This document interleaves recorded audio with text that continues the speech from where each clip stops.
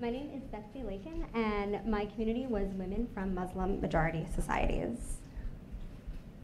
Before coming on this program, I worked for Women's Voices Now. It's an international nonprofit organization, and we amplified freedom of expression of women from Muslim majority societies through film, art, and through many other platforms. Therefore, coming to this community, I really wanted to then focus on women living in New York.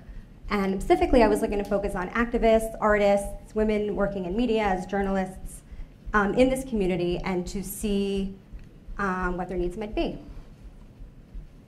Specifically, I was looking to see how this community is covered in New York,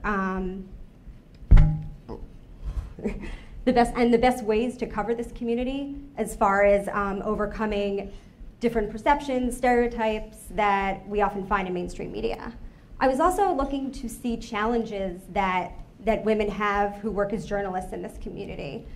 We went through a lot of that during community engagement, and just seeing some of the challenges that they face while trying to have the trust of their community while also reporting sometimes negative stories on them. And I was also looking to see the intersection of, especially now, that we're seeing Islamophobia or anti-Muslim bigotry, and how that relates and how it's intersected with genuine concerns about violent extremism and difficulties that we're seeing balancing this out, and what is actually, and how we would go about handling that in media. So I started off with just the community. Islam is the fastest growing religion in America as well as in the world. By after 2050, it will surpass Christianity as the largest religion in the world. And in New York, there are around 400,000 to 800,000, depending on some different surveys out there. It's around 3% of the population in New York. And so I started off with our metrics class, doing a survey of around 45 women from our community.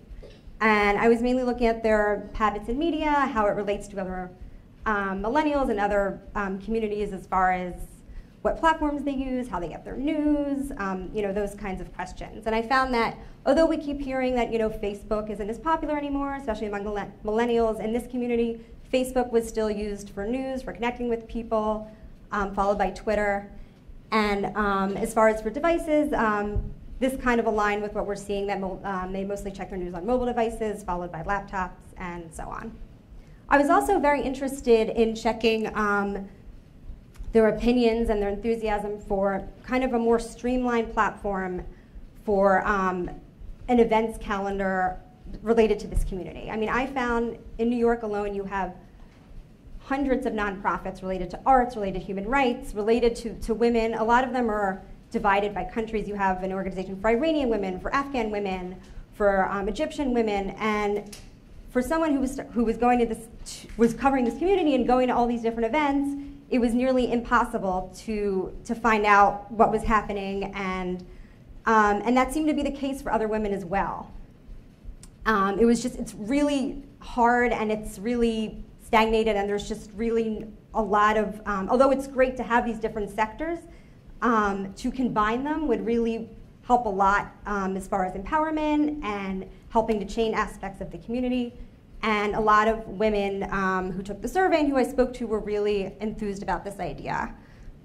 And so it's in the works as a website. It's currently mostly on Facebook, that I just post events going on in this community, jobs, internships, meetups, fundraisers, and also, academic studies. I've met with 2 different groups working on projects from the School of Visual Arts, Journalism and Design program, and they were looking to interview women from this community for some of their projects, and so we were able to find them women to interview just by using this now growing network on Facebook.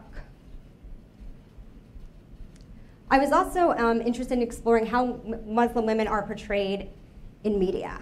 And I keep going back to this study by Global Fund for Women, because it really reiterates what many women who I spoke to said, where that you have the appearance overload, you have just endless focus on women in media, if they're wearing the veil, if they're not wearing the veil, are they wearing the hijab, are they wearing a, what are they wearing, who are they wearing, becomes kind of this obsession of women. The other one is oppressed, is always the victim, doesn't have a voice, only their husband speaks for them, they don't work, they're at home, just kind of making them invisible in society. And the last way is just kind of creating this monolith that you know, all Muslim women are the same, they dress the same, they speak the same language, they have the same culture, when in fact there are, you know, over 40 countries that women come from, they speak many different languages, they observe their religion in many different ways. There are a lot of women who come from Muslim majority countries who are not Muslim, they're Christian, they're Baha'i, there are many other religions. And so when I spoke to women in media, I came across a lot of different themes and a lot of different things that I learned as a takeaway as someone who plans to continue to cover this community and to make it a beat. I learned so much from speaking to women journalists. The first thing is to be sensitive to potential conflicts when reporting on this community. I kind of saw it worked in both ways, where I was told by some women that when they see an article or they see something created by women who, let's say, don't have a Muslim-sounding name, per se, they kind of scrutinize it a little more. They kind of want to know, okay, what's their background? What brought them to report this? What's your interest? You know, they're kind of looking for some validation there. But it also works on a theme that we spoke a lot about in community engagement, is that there is hesitation from this community on reporting on their community, whether it comes from just not wanting to be the one to break that terrorism story, to other internal conflicts, such as someone's Sunni, someone's Shia, and they feel that, you know, they are not the best person to handle that story, and they're not, you know, they would rather someone come in who's more objective, and it would be better for their story and for journalism. I spoke to Reem Nasser, who is a CUNY graduate in 2014, works at CNBC, and that was exactly what she spoke about. And she was also very, you know, she acknowledged that her newsroom is older, it's mostly men, mostly white men, but she was very appreciative when they would at least come to her for explanations or for clarifications on things, instead of just kind of going with the stereotypes or not really exploring, you know, issues.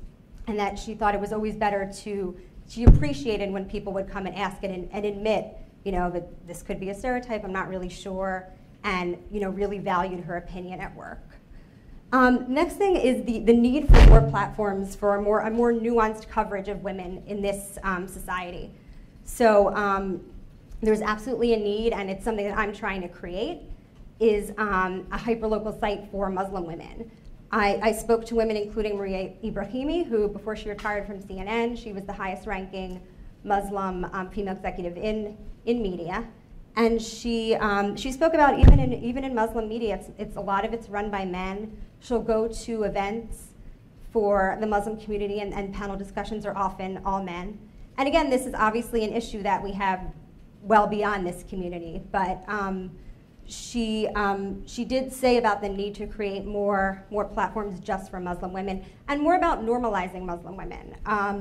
She spoke about a lot of her friends who are freelance journalists, and they try to pitch stories, but when it's not reactive to a certain issue, or it's not a hot button issue of terrorism or extremism or female genital mutilation, you know, these negative things we see about this community, when it's not reactive to that, and when it's just, let's say, an interesting story, they're much harder to pitch to mainstream media. And there is a need to get these stories out.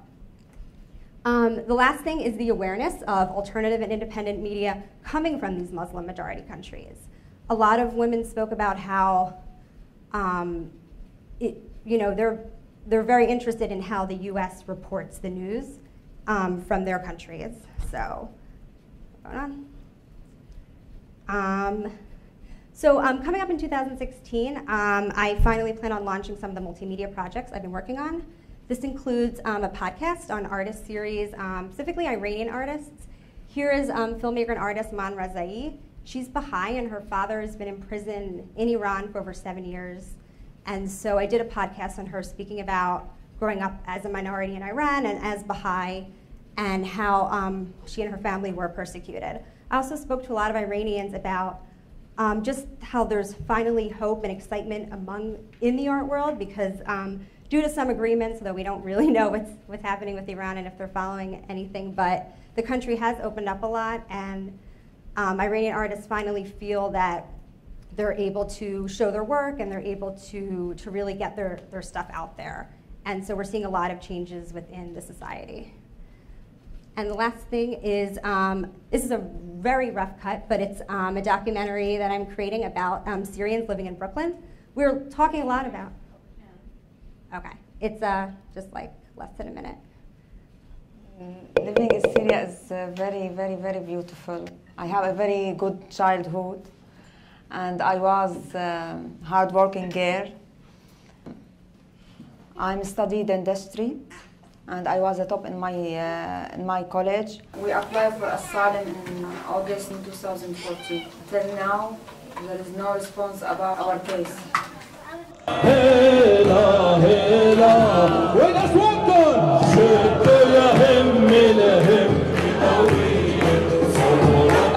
We can't go to Syria because my last visit was so bad. Afraid that if I go, maybe they arrest me.